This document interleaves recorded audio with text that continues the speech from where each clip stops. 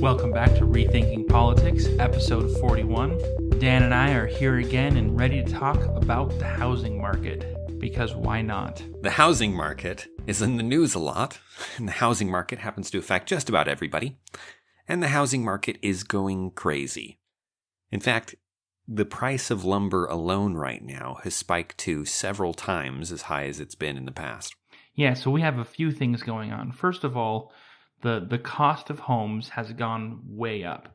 Whether you're buying a new home that's just been built or you're purchasing a used home from someone else, the prices have continued to skyrocket.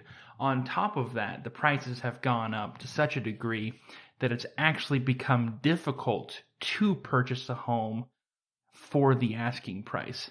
The number of homes that are being sold above asking price is unusually high, which indicates a very strong demand. The number of homes that are being sold where people are waiving things like inspections, they're waiving financing requirements, all sorts of things in order to get into a home.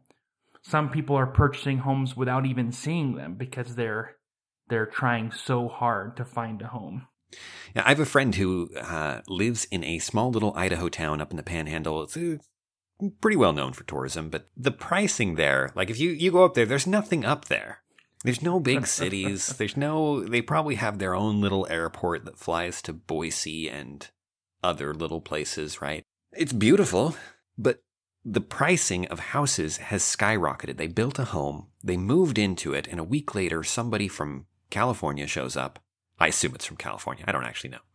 But I assume somebody from California shows up, offers them something like double what they had paid for it, and they sell their house a short time later and go back to building their own house or whatever it is they're going to do going forward. Given an offer they couldn't refuse for their house that was not even for sale in an area where normally the amount of people moving in, you probably know a lot of them. Like just nothing up there. It's not that big.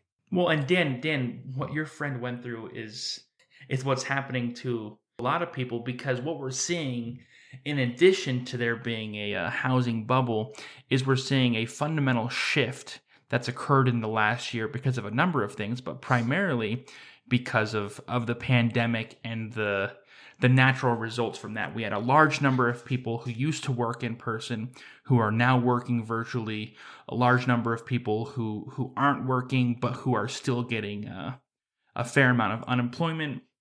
And those two things combined means that you have a lot of people who have stable incomes who are not tied to any physical location.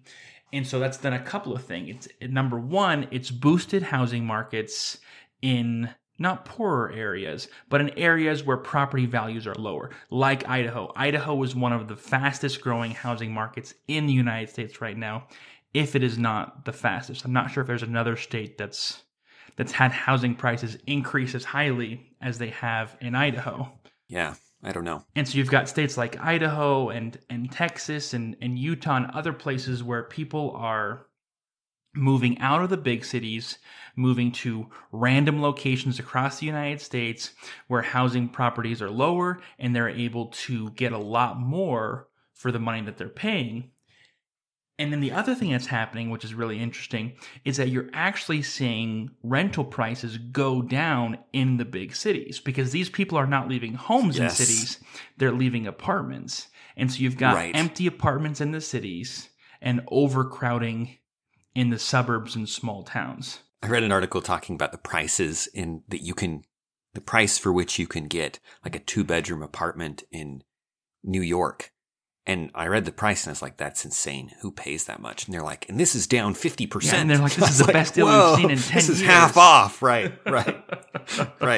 Like, oh, okay. Well, maybe that's... No, and that makes sense, Dan. That makes sense why you could have someone leave a New York City apartment where they were paying $4,000 a month, move to, Idaho or Texas or wherever, and spend $500,000 on a home, which seems like a heck of a lot of money, but then end up paying a mortgage that's about what they were paying for a 2-bedroom apartment. Right, or less. Or less. Yeah, likely less. Yeah, I mean, there are people who are selling condos that are worth millions of dollars and then buying homes that are a fraction of that, but far, far larger. Right, right. And you've got to think that in some of these cases, they're probably even keeping their jobs. They're probably working online at this point and will for the foreseeable future. Or they're in an area where their business is closed essentially, and they need just not coming back and do something else. Yeah. Right. California and New York are still very much in lockdown mode. And there's been talk of this shifting, and some things have shifted, but to this day, compared to other states, they are rough. I know people who just went back to school like a week ago. Their kids went back to school. My kids have been in school all year. We're definitely seeing a fundamental shift in where people choose to live in the United States. And it's going to be interesting to see if that shift sticks around, if there's a fundamental change in how people choose to live, which is interesting to me because I've never understood why so many people wanted to live in New York City in the first place, you know. I mean, this is something that's been available at any point. Anyone could have moved to Idaho or any of these other places. They've just... And any other time would have been better. The prices wouldn't have been... you wouldn't have been competing with everybody. No kidding. You'd be better off being like Dan's friend and make a killing in the process. Right. Randomly have people come to your door in the middle of nowhere and offer you lots of money. I have a sister who lives in a small town in Utah near the Salt Lake area. And in the same story where like someone she knows, she didn't get an offer, someone come to her door, but someone was selling their house and ended up selling it for way above their asking price. And she was like, maybe it's time to sell and go somewhere even cheaper, right? Yeah. You can get an upgrade. You can improve your life. But as you were saying, there are a lot of implications from this. One of them is something that we'll just have to see how it plays out, which is the question of who are these people and how are they going to vote? Presumably a lot of them are Californians. That's what the word is on the street in Texas and Idaho and at least Arizona, here in the West, Utah, you've got California bleeding out. I'm sure on the East Coast you have the same process. Yes, I was going to say Florida is probably getting cities moving to Florida and other cheaper locations. Yes, and obviously a significant reason for why people are doing this beyond is COVID, as you said. Some of it is also taxes and different government regulations beyond COVID. There is something of a celebrity push on that front. A lot of prominent Republican talk show people and pundits have left California and other places and have fled to these other states. And I get the sense that they're taking a lot of people with them. And I would assume that people of a political alignment that endorses more freedom than you're seeing in California or New York, whether that be just that you're some moderate Democrat or you're more of on the libertarian left or whatever it may be, or a Republican of some kind or libertarian, then you're at least considering leaving some of these places where the taxes seem to only go up and where there's so much regulation and whatnot, and where the price of living is so high. But I'm curious for the next exit polling. I'm curious to see what happens in state voting and things as a product of this. Are the numbers actually enough to swing some of these states? Are they who actually is leaving? Mm-hmm. And all of this, we only have basically speculation at this point, anecdotal information about people coming in and changing school districts. And I know some people in Arizona who their school district immediately, as they reported, taken over by crazy people from California. But again, all of that's anecdotal. We'll see what happens. But as far as economics go, this is a really interesting way to understand and learn some of the things around supply and demand. There's a few different ways to look at what's happening. You know, the first is the most obvious, that there are not enough homes in the areas where people are now choosing to live. You know, in all of these new locations, we don't have enough homes. In addition, part of the thing about a mass migration like this is that it's going to create, at least temporarily, some waste. You know what I mean? That if you have more apartments that are unoccupied, it means that what you need in order for everyone to be housed is you have to have some kind of shift. You need to convince people who are living in homes to come move into these apartments. Otherwise, you're not going to have enough places for everyone to live. Just on the simplest version of that, you know what I mean? And so that we have a set amount of housing per se in various kinds. Yeah. And more people want a different kind of housing than exists. Yeah, there are only so many houses on the market. And the other factor you have to look in terms of supply and demand is that there are a lot of people who are in homes who are unwilling to sell because they're afraid they won't be able to buy another home to move into, especially if you're not planning on moving, Dan. If you're not planning on moving out of your city and your home has doubled in value, but so has everyone else's home, if you sell your Yes. home, now you have to go find another home. And what if it's increased in the 5 days that it takes you to buy a new home? What if you're the one chasing down a seller so that you can, so you can buy a home and you waive fees and then you end up potentially lose thousands upon thousands of dollars versus staying in your own home where you know that everything is functioning, hopefully. Yeah, you're already locked into a loan that was less than market value, and you can hope that... And on that subject, with what the Fed has done to interest rates, almost everyone who's in a home, who has a mortgage, at least for a few years, is able to refinance. Assuming they have decent credit and all of these other factors, they're able to refinance and significantly lower their mortgage.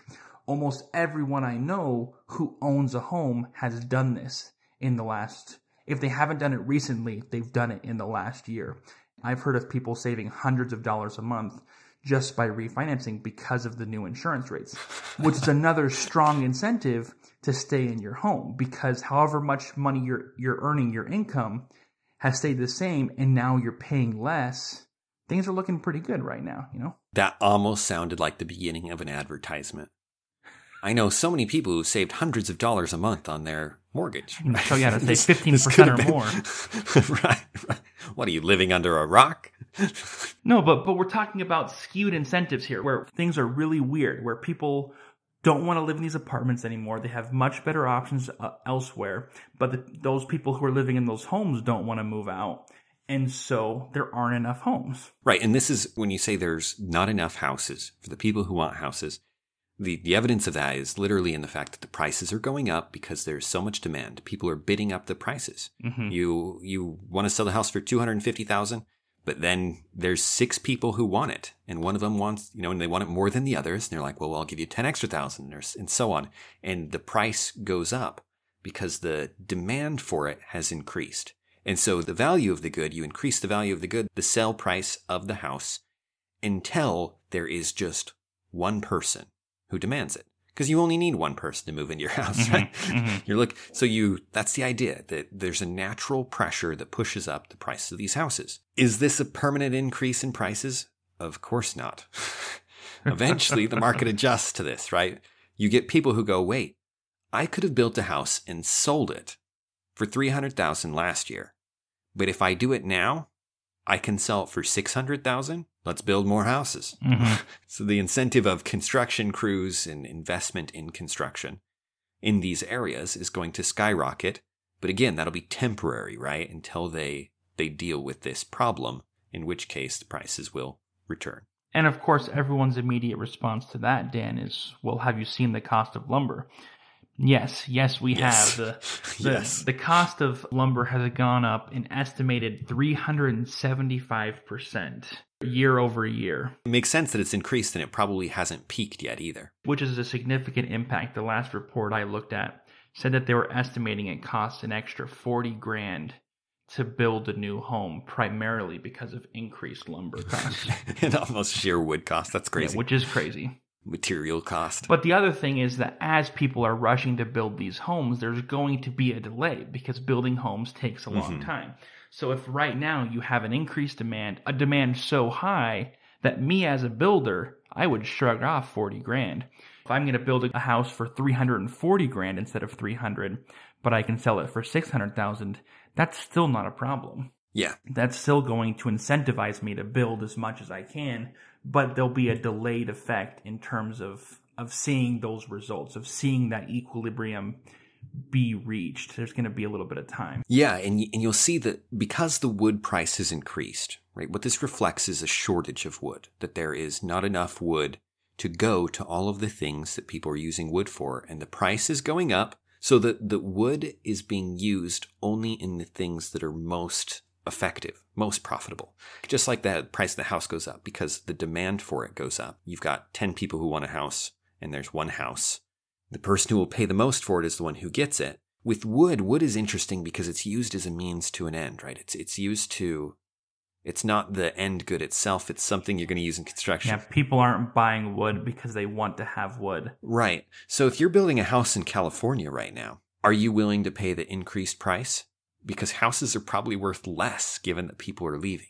Maybe. I don't know exactly. It might depend on the area. But presumably demand is down at least a little bit in California. And thus, you're now paying more to build a house that is worth less. Whereas in other areas, like these Western areas we've been talking about, you were paying more, but you were getting way more out of it. You imagine that because of the increase in cost, that's not going to limit construction per se. What it will do is it will limit construction in areas where it's not as profitable. But construction in places where it's very profitable is going to continue anyway. The wood will be diverted essentially to the West, where there will be far more construction. And the prices will continue to skyrocket to try and address that. So it's going to the place where it's most valuable. And this is a function of price that people just don't understand. You get a lot of people will look at this and they'll be like, this is why you need to have price controls. Like you do that and you go, okay, then you really will run out of wood. You will run out of wood entirely. And you won't have it diverted to the most useful things. You'll just simply be out of it. And so you have this supply and demand that's affecting where resources are being allocated, what people are doing, and all of this.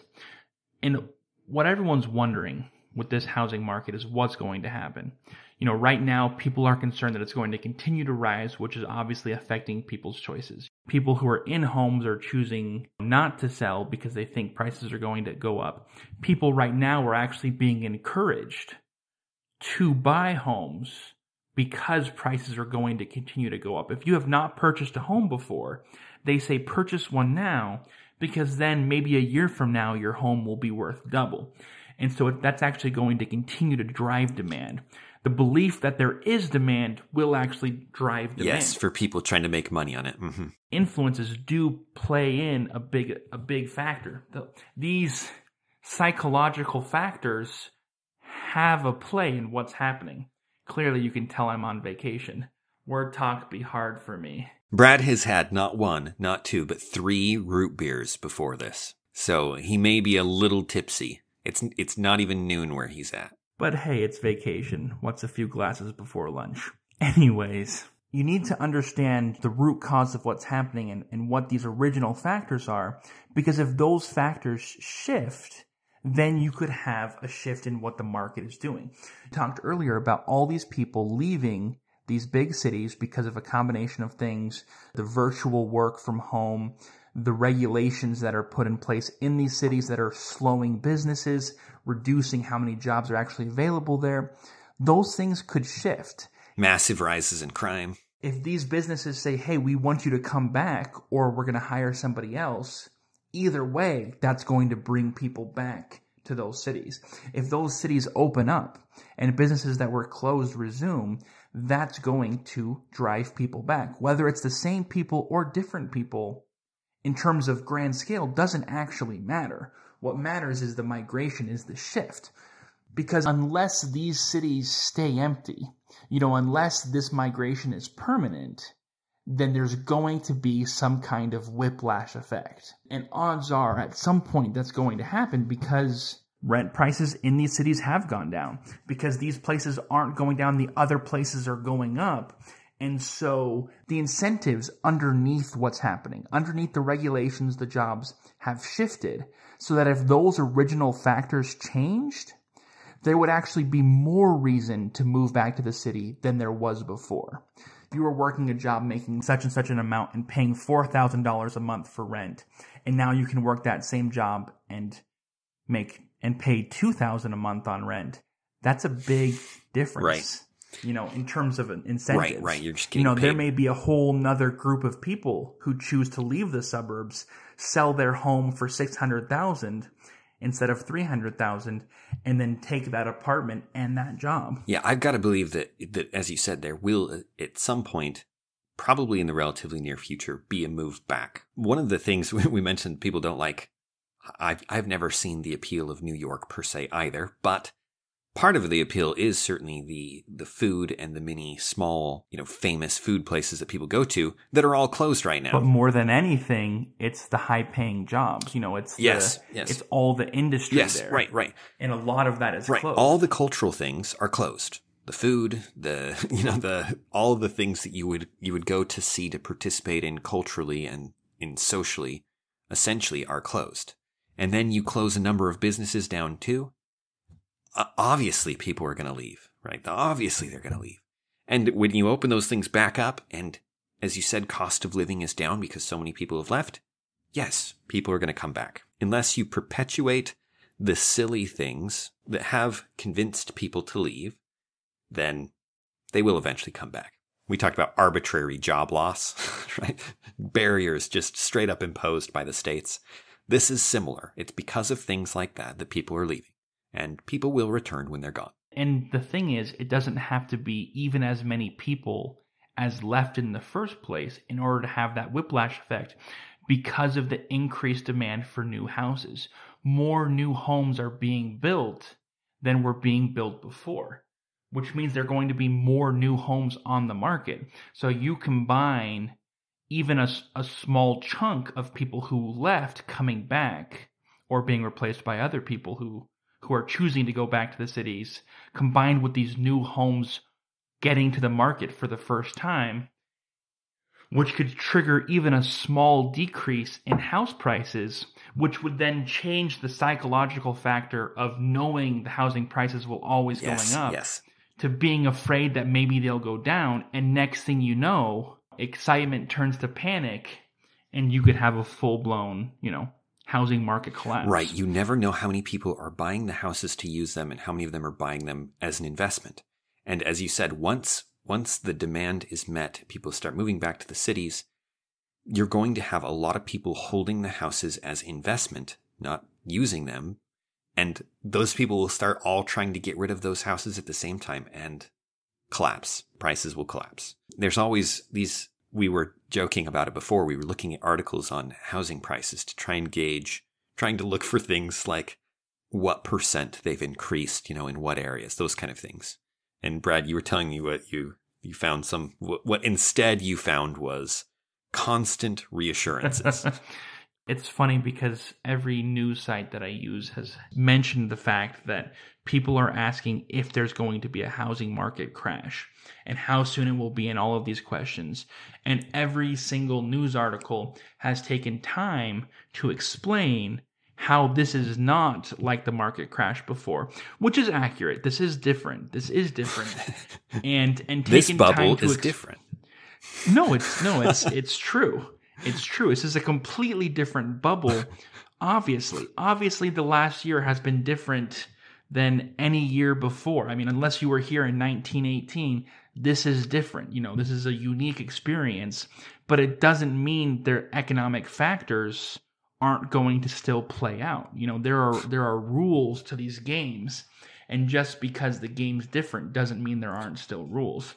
But it's interesting because all of these sites have been so reassuring in letting me know that the housing market is not going to crash. It may cool, it may have a market correction, and they use a few other words like that, which are funny because those words fundamentally mean the same thing, that it's going to shift away. Prices are going to start going down instead of up. Yeah. And really the biggest thing that they're not capturing, I think, is that psychological impact of having the market cool, of having there be a correction.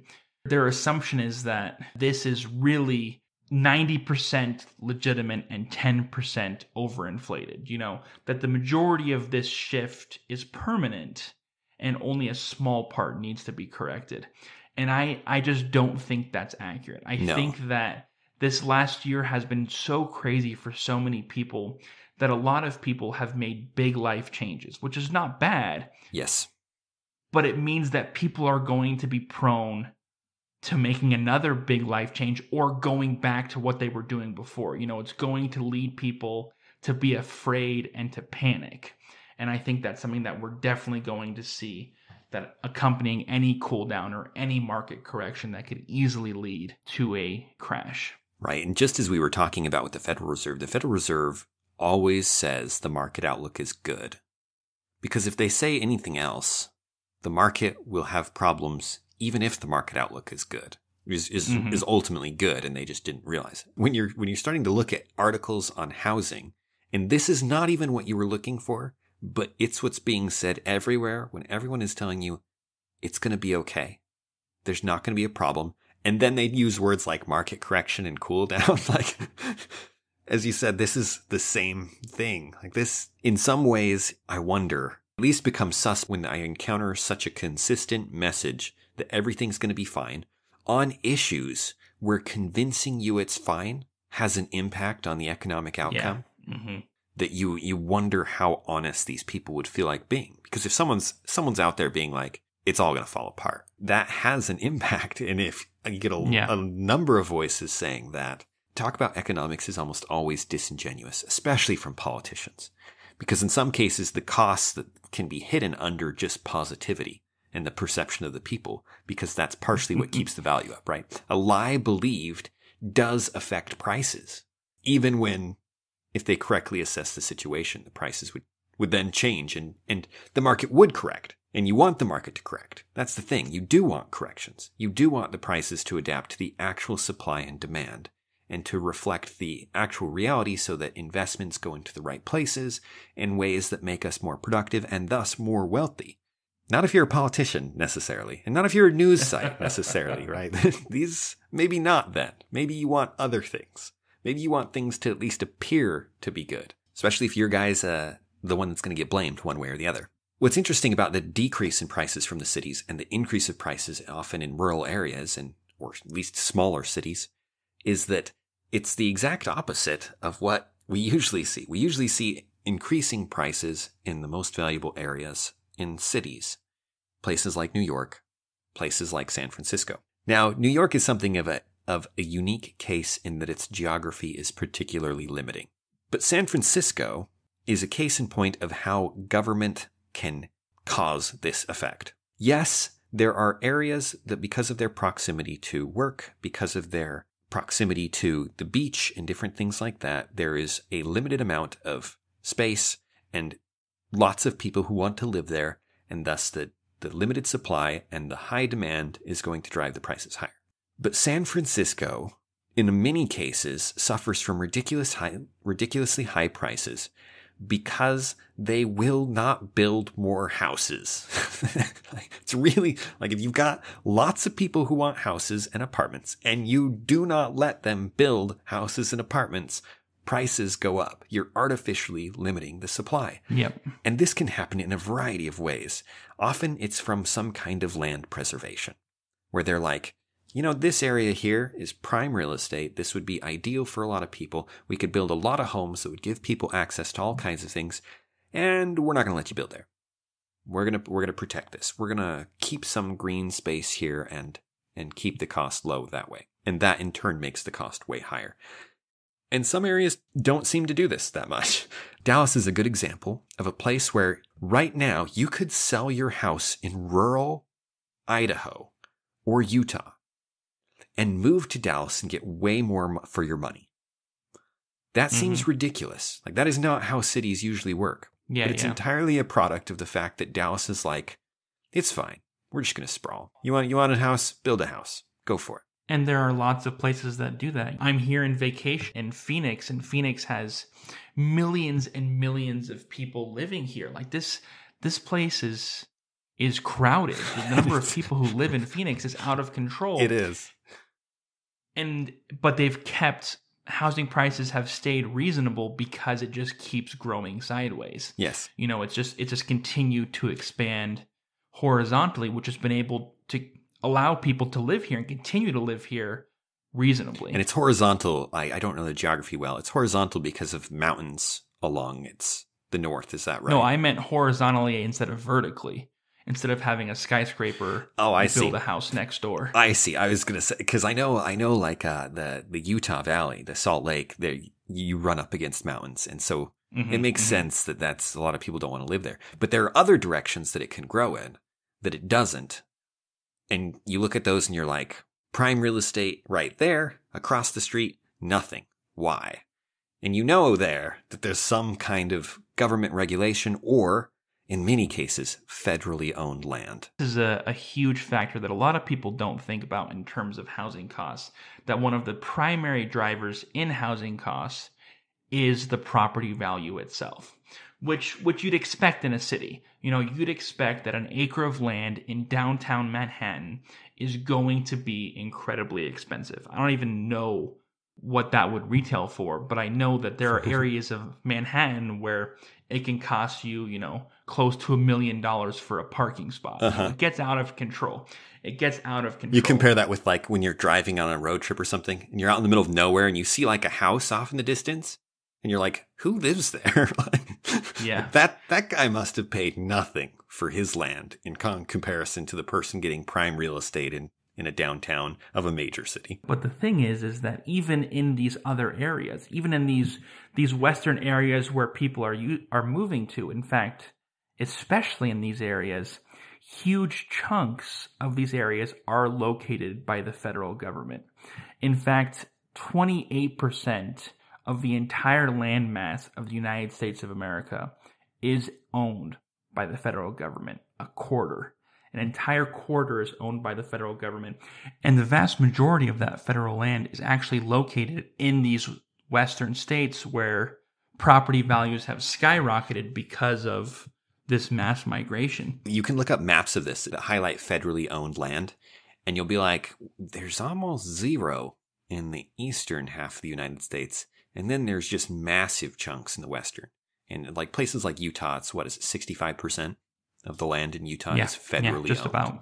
And the thing that's interesting about that is the argument has always been that federally owned land is because of things like national parks and other things that the federal government is trying to preserve and protect, as well as, federal buildings and things like that. That's all a bunch of hogwash.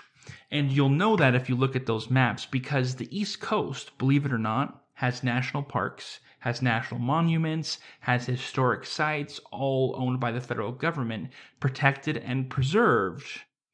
And yet the federal government only owns a few percent of each of those states.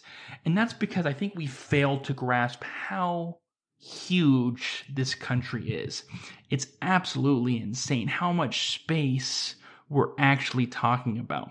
So I actually looked up some numbers to gain a little perspective. The federal government owns roughly 640 million acres, which is, like I said, 28% of the just over 2 billion acres of land in the United States. So what does that actually look like? 640 million acres?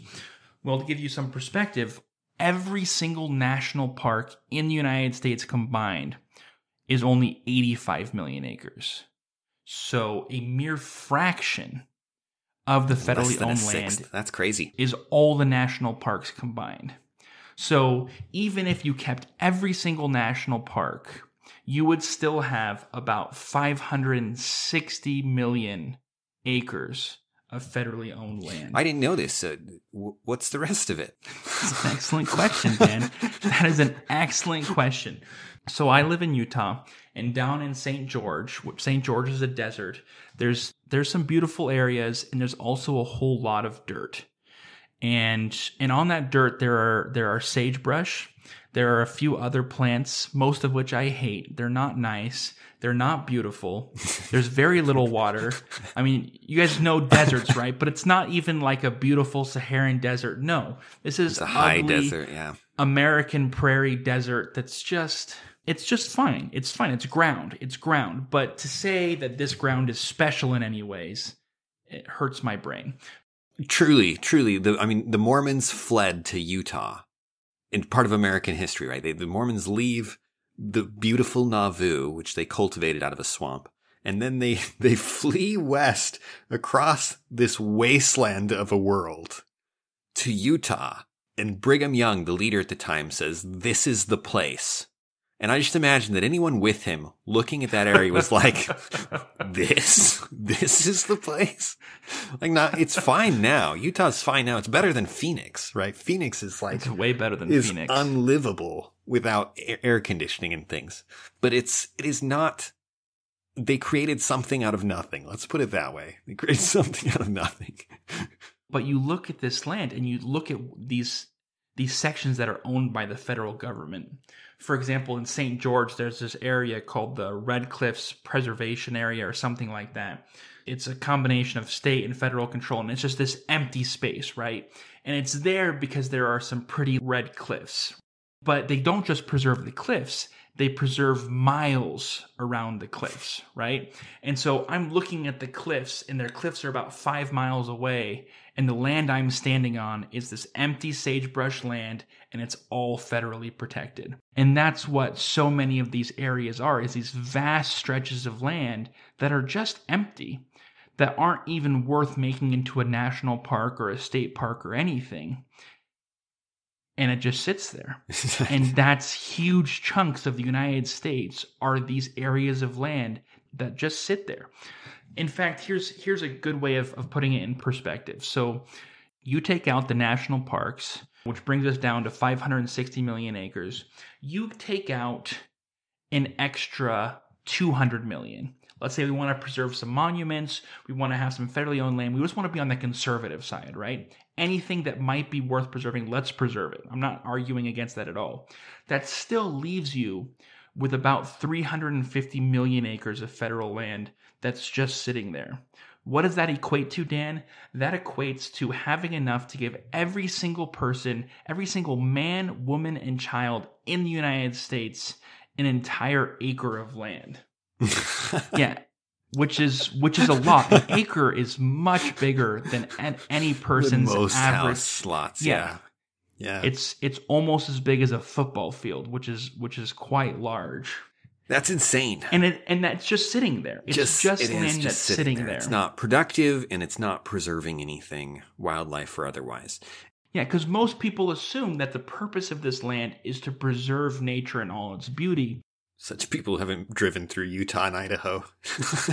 Yeah, is that most of this land is just land, and at some point, Dan, a conversation needs to be had about whether or not we as human beings are allowed to live here as well. Because if we are, then maybe it wouldn't be the worst thing in the world for us to use some of that land. Like I said, not the national parks, not these national monuments, just the land that's sitting there that's just sitting there. The irony is that, most people wouldn't even want an acre of that land. But in so many cases, it's in good locations, land like this, that doesn't have nothing really there to preserve, nothing of beauty, none of the wildlife aren't in danger, none of these things. And yet, it's right there, including, as you said, in a place like St. George, where right up next to one of the cities is an area like this, where all of that land would be used, and it would be really productive, and it would be really helpful, and you could do all kinds of things with it. No, and you look at a city like Phoenix. Phoenix has no reason to exist. The reason Phoenix exists is because of all of the federally owned land in all the other states that people would have moved to, would have used, but it was blocked. and so someone saw Phoenix and said, hey, here's land that the federal government is fine not owning, and so we can actually build a city here for cheap, and people continue to move here because of that low cost. You could have other cities pop up in the middle of nowhere if you got rid of some of this federally owned land. That people would be happy to move to the middle of nowhere. Right. Because guess what? We can build freeways, we can build airports. We've got the technology to make this work, especially if you're talking about saving hundreds of thousands of dollars just on property costs alone. Yes. And to say nothing of the resources that the federal land blocks us from using. Right? Significant amounts of easily accessible oil in various forms that would cause far from the pollution that it causes in other countries where it's produced, and so on. There's massive amounts of natural reserves of oil that we're not using. That's entirely because it's part of this federal land. Yeah, and it's interesting because we as Americans are so opposed to using any natural resources in the United States. And I feel like people just aren't grasping the size of the United States, the quantity of resources that are actually available here versus the population. You look at places like Great Britain where you have 80 million people living on an island the size of one of the 13 original colonies, such a small fraction of the United States. And yet they're able to exist, and we're acting as if that was us. We're acting as if we're all here living on this tiny little island, and we need to be very, very careful. We need to live within these small contained cities. It just doesn't make sense. It doesn't make sense for us to live in these ecological protection zones. Right. At the end of the day, every choice we make is an economic one, right? We give something up in order to gain something else. And that is true when it comes to land as well. Anytime you choose to use land for something, you can't use it for something else. That's true of this federal land as well. I understand the appeal of wanting to keep the United States as it is. But we have a choice to make, because anytime we use any land for anything, we're giving something up. If we truly want the United States to just be preserved without any changes being made, that means our only option is to leave the United States and leave the entire country as a wilderness preserve. We're going to move into space. Yeah, no, seriously. But the fact of the matter is that we're here now, and there are people who can't afford to live in homes. There are people who are in poverty.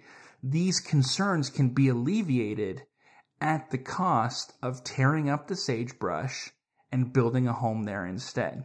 And so you have to weigh that economic cost. You have to say, is the sagebrush more important than fighting poverty? Right, the people living on the streets because they can't afford the rising prices. Yeah. Because that's the choice we're making right now. That's the choice we've said yes. The sagebrush next to St. George is more important than these people who are homeless or are destitute or are forced to live in a 2-bedroom apartment because they can't afford to buy a home. And maybe you believe that that's true, but I believe that most people in the United States, if presented that choice, stated that way, would say no. Tear up the sagebrush, let's build some new homes. But the fact is that most people don't realize that's the case. Most people aren't presented with it that way. Most people are presented with, well, would you like to build more mansions for the rich, or would you like to preserve the Grand Canyon? Yeah. Yeah. And they're like, no, preserve the Grand Canyon. Would you like Jeff Bezos to be wealthier, or would you like to keep Zion National Park, with all of its beauty? You're absolutely right. And there is in there a few assumptions that are worth addressing. And one of them is that what happens when man controls land is it is exploited, it is destroyed, it is polluted, and then we move on. What people imagine when they think you've got this wild land and maybe it's not beautiful, maybe it is the wasteland of Arizona or the desert of Idaho and Utah. And no one's living there, but at least the water isn't full of trash, right? At least an animal could come and drink from that creek that's there only part of the year because it never rains, because there's no moisture in these places. I'll never forget when my wife and I drove into Texas for the first time. We'd never been to Texas. We're on our way to the Dallas area, and there is a rainstorm. And I have never seen so much moisture coming out of the sky. It was insane. I felt like I was watching rain for the first time in my life. I saw more water fall out of the sky that night than I see in probably any 10 rains in Idaho. And that's not even right. It's more than that. But anyway, I digress. In Idaho, you get buildup of snow and things, and that's the only time you see moisture. You swim in a canal, it's snow runoff. It's freezing. I'm not bitter. So just bitter cold. Just bitter cold, just freezing. I don't even remember what I was talking about. Oh, that idea comes from there's a certain economic term that people use when they talk about this kind of thing. It's called the tragedy of the commons. You have an example where if you open up an area for logging, what happens is greedy businesses come in and they chop down all the trees as fast as possible so that they can make a profit, right? You want to cut down as much wood makes you money. The more wood you have, the more money you have. The goal is to chop as much of it down as fast as possible because in some sense you're competing with the other people chopping it down, right? So if you want to get more of it than they do. Yeah. There's no incentive for a business to preserve the forest if anyone else can cut down the trees before them. Right. So it causes the incentive to get as much as you can, as quickly as you can, and not care at all about preserving the resource. Yeah, especially if more wood equals more money, right? This is a direct motivation for them to destroy nature. All of this is partially right, but wrong in absolutely critical ways. And one of them is the way that Brad just suggested there.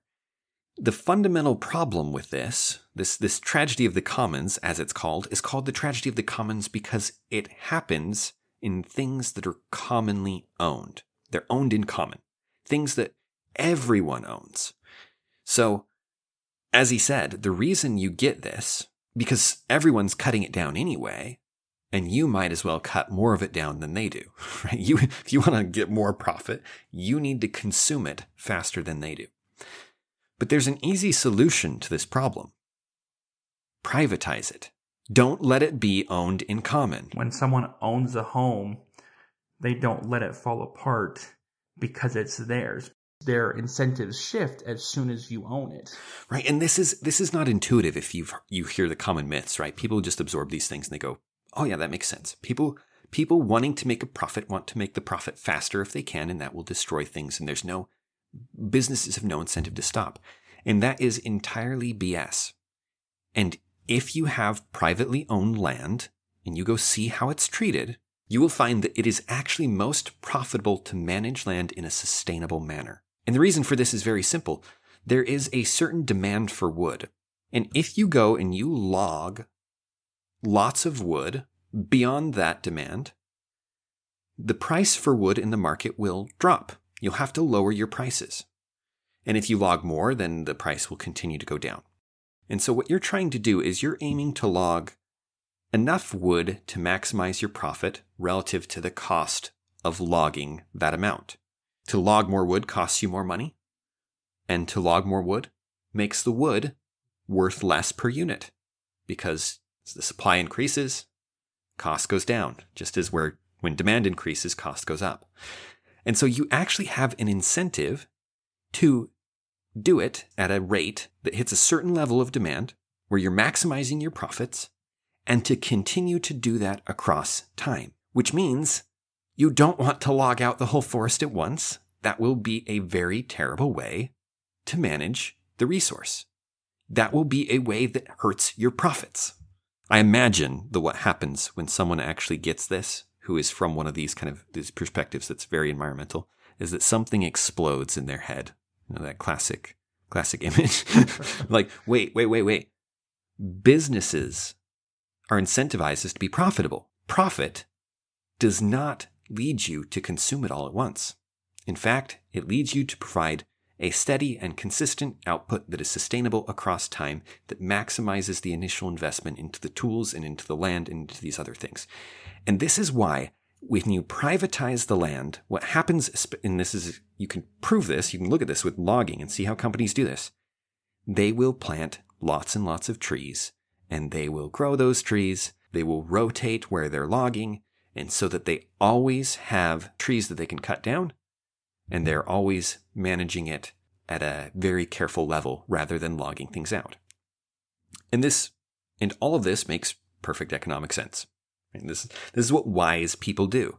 And those incentives change if the land is owned in common. This is why overfishing in the ocean is a huge problem. Because there's no ownership.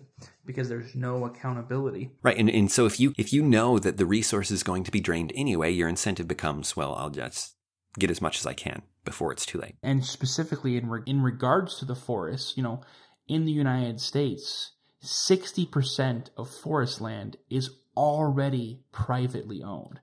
That's a crazy high amount. It is. The majority of the forest in the United States is not owned by state, local, or federal governments at all. Which means that if Dan's wrong, and people who privately own the forest are just going to immediately sell it off, because it's worth a lot.